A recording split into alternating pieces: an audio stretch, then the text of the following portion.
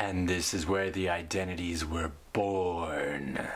We are trying to prove the tangent of theta times the cosine squared theta is going to be 2 times the tangent theta cosine squared theta minus the tangent theta all over 1 minus the tangent squared of theta. So then we write that more complicated right hand side, and then we see that there's a common factor there. See, there's a tangent in both of those, and that glows, and I knows you don't like that, but I like the glow, and it's all over 1 minus ratio.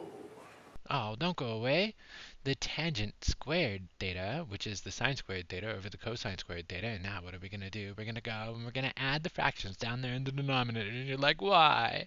And I'm like, wait and see why. So we go and we add those two, getting the cosine squared over cosine squared times that one minus the sine squared over the cosine squared. Then it's going to be all over the cosine squared because you'll achieve a common denomination. Now what? Well, there's a couple different ways we can go. We can use the reciprocal, or we can use the double angle.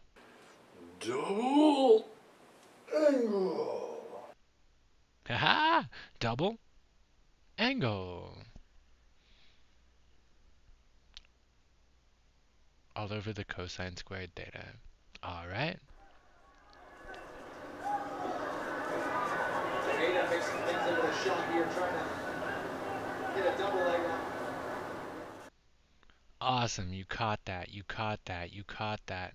Why? Because you're going to need to reduce 2 times the... You're multiplying by the reciprocal, and then that's 2 times the cosine squared theta minus 1. You have bounced back quite nicely, sir.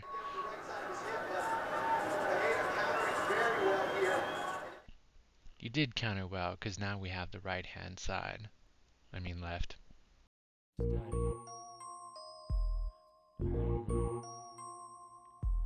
Questions.